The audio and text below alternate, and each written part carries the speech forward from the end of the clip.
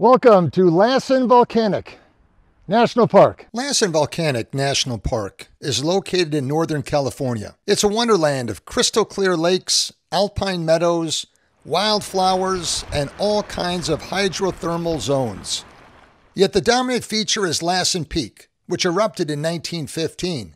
Soon after this eruption, Lassen was established as a national park. Due to its heavy snowfall, Lassen is best visited in the summer and in the fall. However, winter activities are available at each of the two entrances. I've currently visited Lassen twice, and the beauty combined with the diverse activities never cease to amaze me. So I'd like to take you on a tour from the southern entrance to the northern entrance and present to you the best that Lassen has to offer.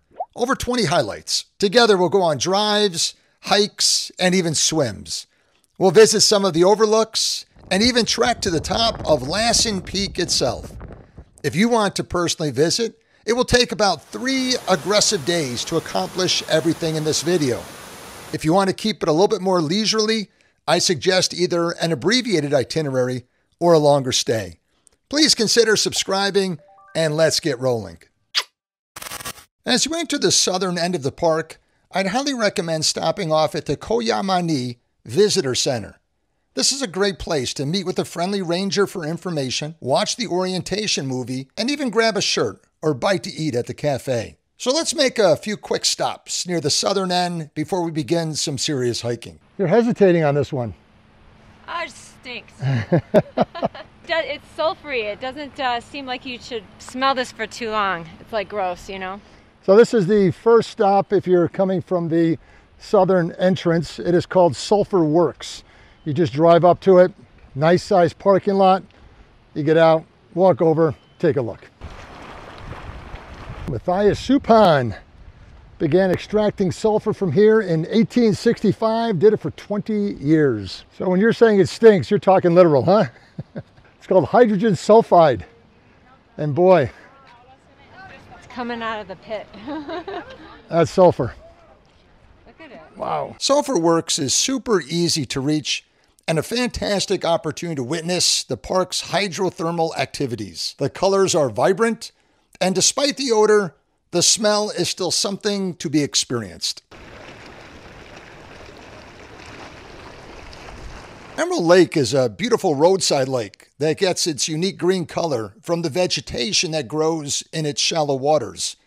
It's a quick stop with limited parking, but definitely worth checking out. This is another highlight here at Lassen National Park. This is the Bumpus Hell Trailhead, and unfortunately there is still too much snow out there to open up the boardwalk, so it is closed for the time being. We're going to try to hike in the back way tomorrow. Arguably one of the top sites at Lassen is Bumpus Hell.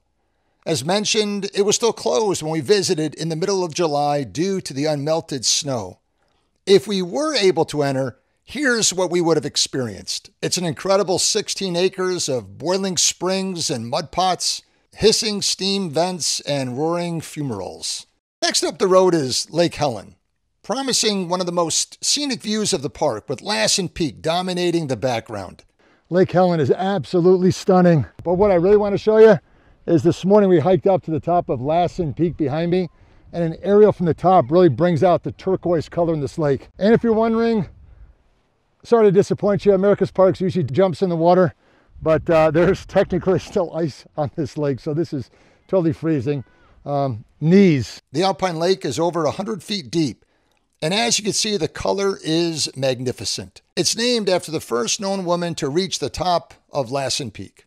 Next is the premier hike in the park, our journey to the top of Lassen Peak itself. It's a strenuous 5-mile trek that will ascend nearly 2,000 vertical feet. So you can see behind me, you have a decent sized parking lot. The trailhead is clearly marked right off the main road, and it's on the park brochure.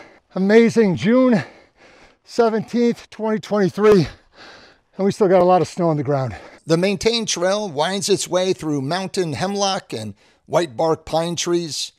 The effort required and the views of Lake Helen and the surrounding area will leave you breathless. After a series of steep switchbacks, you will reach the summit and the accomplishment of a lifetime. Expect to be on the trail for about 4 to 5 hours. I also made a separate video of this hike which I will link in the description below.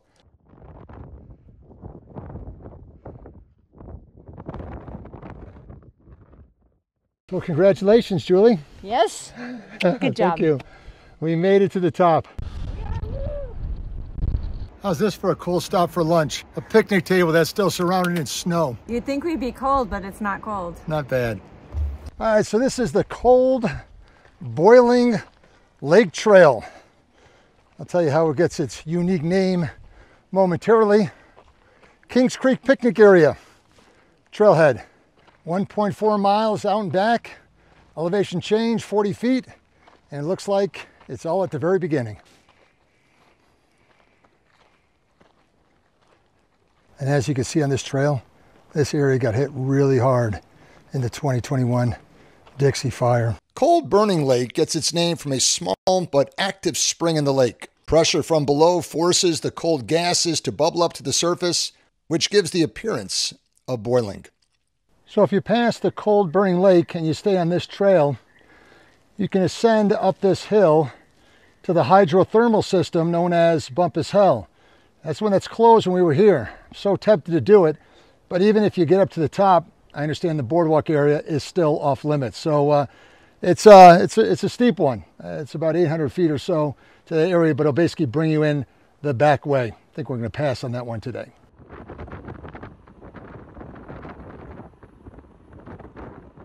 So behind me is the beautiful Kings Creek. We're going to take you on just one more hike today. Julie's going to wait this one out in the car. Kings Creek Falls is our destination, 2.3 miles out and back. Elevation change almost 500 feet. 2 years ago, back in 2021, the Dixie Fire wiped out a considerable portion of this national park, and you can see behind me the destruction that was caused by that massive blaze.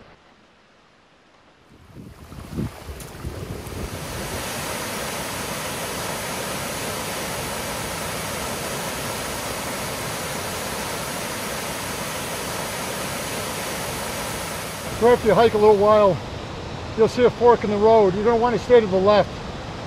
It's more of a gradual loop that takes you down to the falls themselves. Keep going clockwise, you'll come up on the left side. More strenuous, definitely a lot steeper, but look at what you get to walk next to on the way out. That's beautiful. I'm going to sign off for now. I'm out of breath.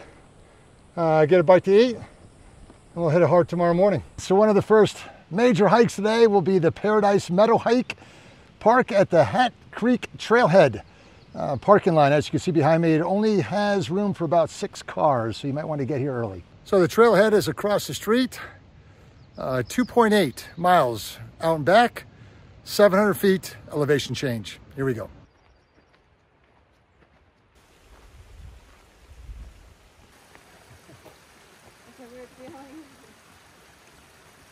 Did you check out the size of this monster? We are not too far from the devastation area where Lassen blew out. And when it blew, it really propelled some rocks, big ones, quite some distance. This is the only large rock in this area.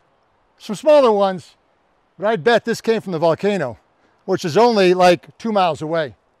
Look at the size of that. So as you can tell, we just passed the waterfall, and it's all uphill from the start. Probably one of the most wooded trails we've hiked so far when you consider the 2021 fire.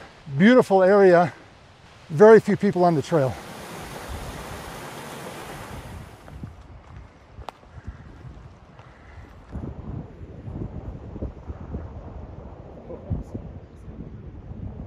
And now you can see why they call this meadow Paradise.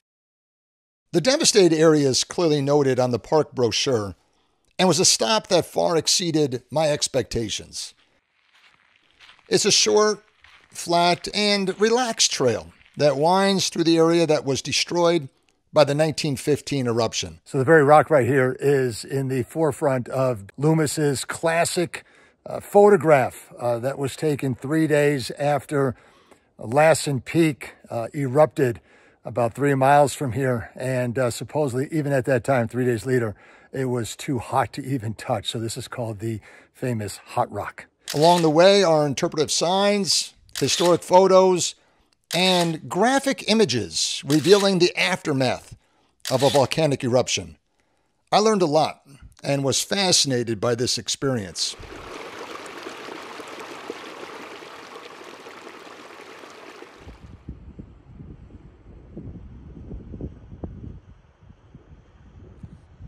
As we approach the north entrance of the park, we find ourselves at its most popular location, probably the main attraction, and that is Manzanita Lake. There is a visitor center here, gift shop, a museum, and a large campground where we stayed on both of our visits. As far as activities go in the region, here are my top 3 recommendations. Okay. No trip to Lassen is complete without a hike around Manzanita Lake itself.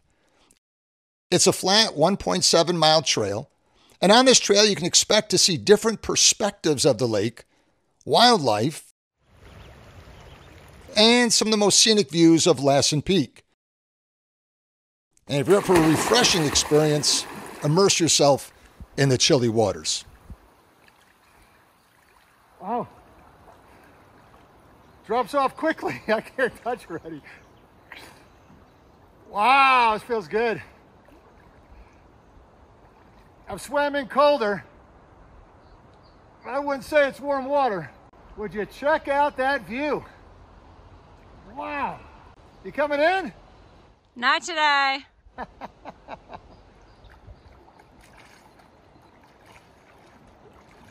Second is the ability to boat on Manzanita Lake itself. There is a boat launch at the south end of the parking area,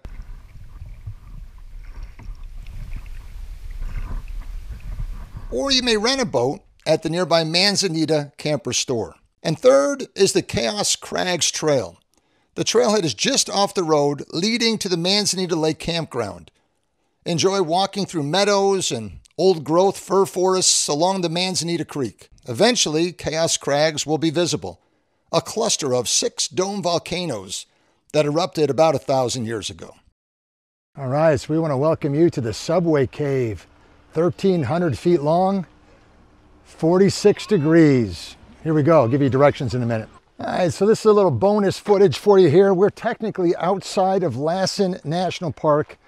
The north entrance, you want to go right, and then you take it to junction 44, just outside of Old Station.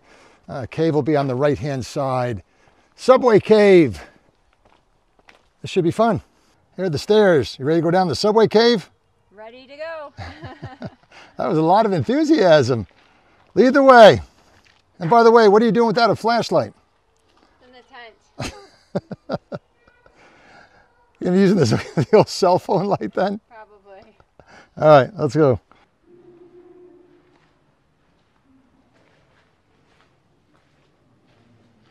Oh, it feels good down here. Can we bring the tent? Maybe sleep down here tonight? All right, that's what it looks like with my headlamp on you. That's what it looks like with it off.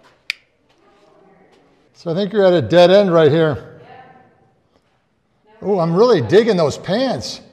Got some sweet reflector tape on them. Oh, good. I won't lose you in the cave. No, I don't want to be lost. All right, that's a dead end. Let's turn around. So this area right here is called the Sanctum. Remember before you were telling me to watch my head? Ceiling there was like 4.5 feet. Here you got 15 feet actually in its highest spot. Wow. You like the Sanctum? I don't really love the cave, but it's cool. Literally cool, isn't it? It's too cool for you. I think you need a nice warm drink when you get out of here. That's not a bad idea. So right here, as you can see, we had a partial collapse. You would not want to be under that when those rocks fell. The floor is very unstable, so watch your footing. I'm a little more concerned about your head than my feet. Watch your head. So after a full day at Lassen, on the way home, we're in Old Station right now, just outside the park. Got ourselves a blackberry milkshake. Does that look good or what? Got some grilled chicken sandwiches on the way. Only place in town pretty much to get some food, and it looks really nice. Looking forward to digging into dinner after a full time at this national park. Eat the cherry. What's that? Eat the cherry. There you go. So how's your salad? Very good. Very good. Just what I needed. You still have a lot left on that plate too, don't you? You can help me. Well, there you have it. Some of the most accessible and exciting locations at Lassen National Park. Well, thanks for traveling with us, and we hope you enjoyed our tour of Lassen Volcanic National Park. If you haven't done so yet, please subscribe to America's Parks. And remember, here at America's Parks, always room for you on every national park adventure. You take care.